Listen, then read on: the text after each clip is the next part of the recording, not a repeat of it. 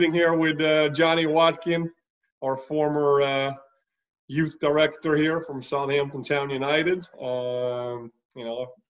Big time favorite of a lot of our players, and I've had the privilege to coach Jonny in college as well, and then we worked together, with Southampton Town United. So welcome, Jonny. You're the first guy here in our blue and white episodes. Brilliant. Thank you. Very happy to have you. How you feeling, Jonny? Yeah, I'm feeling a little bit nervous about the questions you might ask, but now very excited, and obviously it's great to see you. I haven't seen you for a couple of years, and hopefully be able to stay in touch with a lot of the Southampton Soccer Club family, as I have done over the past couple of years, but hopefully this message will reach a few more as well.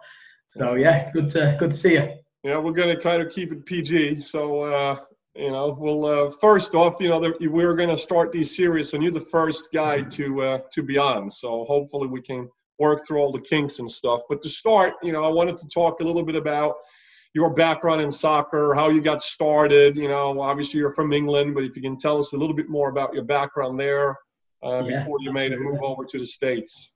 Yeah, I think my playing career as a kid started actually really, really late, considering in the UK. A lot of youngsters start kicking footballs around like 5-6 years old. I didn't start playing until I was 10.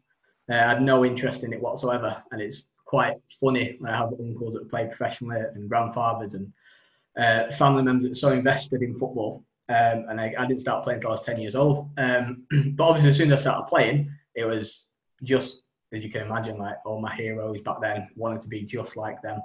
And then I think I started playing at sort of a higher level when I got to age 14, 15, and I started representing my county at South Yorkshire, which is like a region for New York, if that makes sense.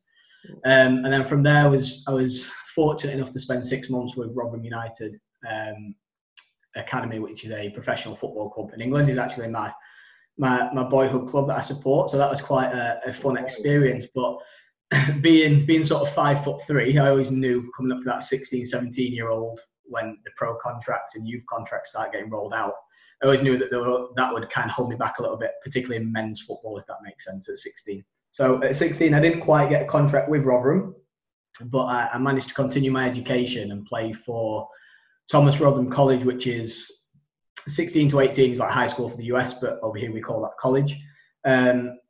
And I ended up playing for the academy system there, which was also linked with Rotherham United at the time. And then from there, I was very fortunate enough to be put forth to trial with England Schools Football Association. So I was one of, I think, about 1,000 that were put forth to go down to Kent for like a big trial weekend. I was there for 4 days. And then I think I was one of 2 from South Yorkshire, from the region, that went to represent South Yorkshire, and ended up getting to the last 32 in the country. And I remember we had different trial dates throughout the country, throughout the year. And there was at places like Aston Villa's training ground, at Birmingham, at Leeds United, at Derby County, some big time academy clubs. So I had some great experiences playing there. But again, I made it to the last 32. To me, that was an unbelievable achievement. I knew that, football, I was never going to make it as a pro footballer. I was quite realistic with myself with that. But from that experience there, it almost kind of fueled that fire inside me again to want to keep playing. And then while I was at Thomas Rotherham College, my coach at the time had actually played out in the US at Hofstra University, and had suggested to me while I was studying that I should potentially start contacting coaches to go over to maybe try and obtain an athletic scholarship to continue playing and study out in the US, which at the time, which was 10 years ago now, actually 10 years ago, it wasn't really, really popular. And I didn't know anyone that had ever done it from my area or anything like that. But yeah, I was fortunate enough to then go on a tour to New York with Thomas Rotherham College, where I played out in Massachusetts at Burns Park, at Met Oval. Now, I think you were supposed to come and watch me in Met Oval, but never made it. And then on my last day there, while we were playing with Thomas Rotherham, the coach from Hofstra, which was Richard Nuttall at the time, I think it still is Richie, he wanted to meet with me for breakfast and discuss like sort of potential opportunity to come over and play.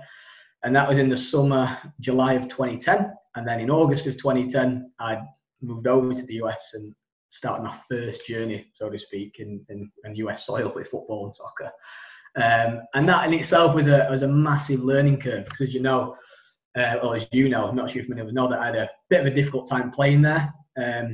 You know, as a youngster at 18, playing with lads from all over the world who are 22, 23 years old, not really getting too much playing time, getting off the bench, not really scoring many goals or really performing that well. And then after one semester at Hofstra, ended up transferring to CW Post, which was then LRU Post at the time, where I met you in the spring. And then from there, sort of the rest is history. We had a few, 3 or 4 great years together, both playing and coaching. So, right. Yeah, that's quite the journey, Johnny. Yeah. It's funny to listen back to it. You know, obviously, we just said we spent 3 seasons together when you were playing at Post, and then you stayed on and you became the assistant coach for a while as well. And got some accolades too, some all regional championship, and then on your own individual got an All-American nod as well. Yeah, I think we're quite fortunate at that time. The recruiting class that came in the fall of 2011, I believe it was, so many great players, and then from there we kind of really built a quality squad, and from that, having a quality squad and depth and so many good international and American players, I think we did really well. We ranked #1 in the country for a while, went to national tournament for the first time in a while in the programme's history, held our own on the East Coast, and obviously with wins, you then win the East Coast Conference, becomes like a no-brainer that that's what we're going to win each year. Then it went to regions, and then trying to strive that national championship. That never quite happened, but with that, I was fortunate enough to be honoured as a first team All-American selection, Scholar All-America in 2013. So, yeah, I mean, that goes, that's some of the good memories, but that's also down to kind of the team that I played with and being around so many great players to allow those opportunities to happen. So, yeah, well, you're humble as always. Hopefully we can get some footage here to show your fans over some goals as well. Yeah, there aren't too many, but so from then making a move from CW Post as a player into the coaching ranks, and then you ended up coming out to Southampton, spending some time here, working with the club, becoming first as a youth coach, trainer, and then eventually being the director of youth development. Tell me about that. Yeah, absolutely. So when I graduated from Post, after I did my major in physical education, I always wanted to be a PE teacher. I wanted to go into the education system. But alongside that, obviously that love for football and soccer was always there. And I'd managed to get a position at the CDCH school in what's it called? Where's the Stephen Hans Path? East Hampton. Yeah, East Hampton, that's the one. And alongside that, I managed to obviously work with yourself at CSG and Southampton Soccer Club to really build the club. I think when I first came out, I don't think there were too many teams, so to speak, but that's kind of grew over the years, and summer camps got bigger, and then we had more and more youth teams from like 06, 07 boys, and they grew and grew, and the club got really big, and I'm sure they're continuing with the success that we tried to build over the years. Yeah, for sure. But yeah, my passion's always been football. It always will be. It's always ingrained in me, and I'll always have a love for it. And at that time, having the opportunity to work with youth players and great families in a little community was absolutely fantastic, because everyone buys into what you're doing, and you can see when the kids kind of take what they're learning on a Tuesday and Thursday night, then progress to JV and varsity at the high school, and you watch them play over there, and you see what you're creating with them put into practice in a really competitive environment. It's so humbling, the experience. But yeah, absolutely love my time at Southampton Soccer Club. Absolutely brilliant. I know a lot of players have a lot of love for you too. If you think back, favorite memories, that you can think of. Yeah, absolutely. There's 2 really distinct memories that stick out in my mind. The first one's a bit of a heartbreak one. We were with the 2002 Sharks team, I believe it was. Yes. Yeah, and we'd gone to play in the league, where we travelled basically all over the place, Brooklyn, upstate. And this is not a great memory; it's actually a poor memory.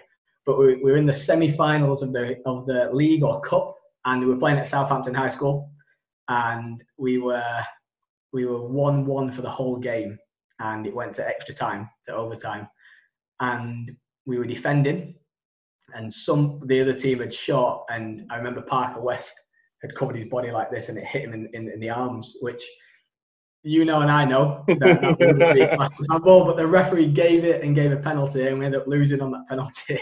And that memory will always stick with me, just because of the pure heart rate you could see in the boy's face at the end of that.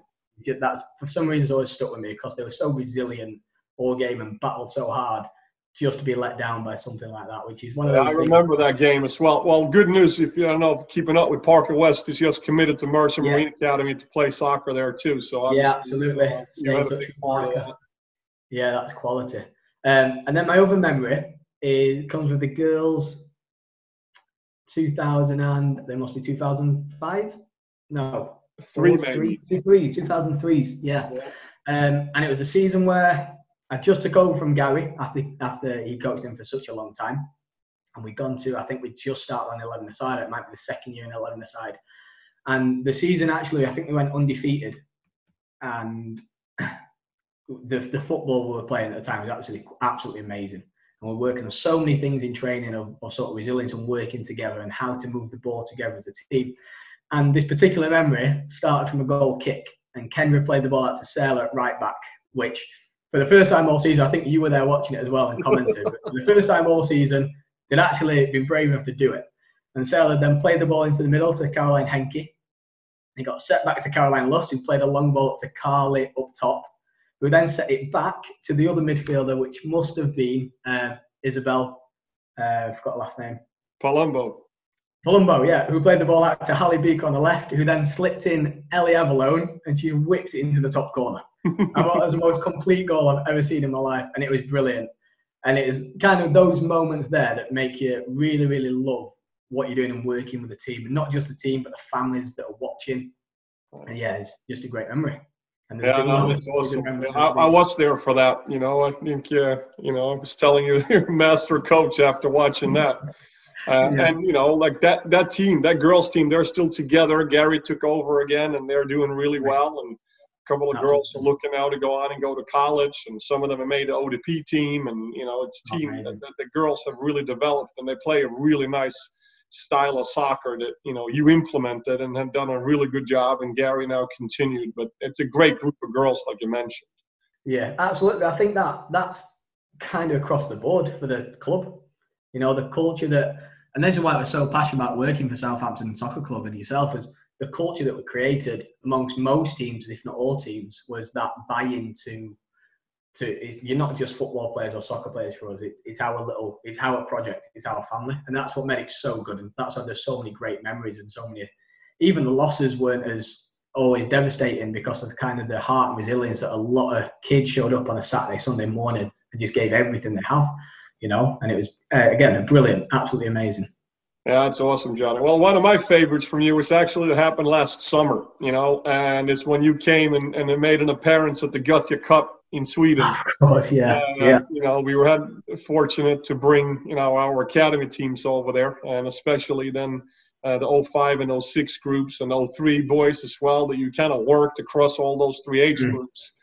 And, to see the pure joy on the players there. You showed up with the 05. I think we had a playoff game there. And I actually ended up taking over the warm-up there. But to set the tone, and the boys were so thrilled to see you.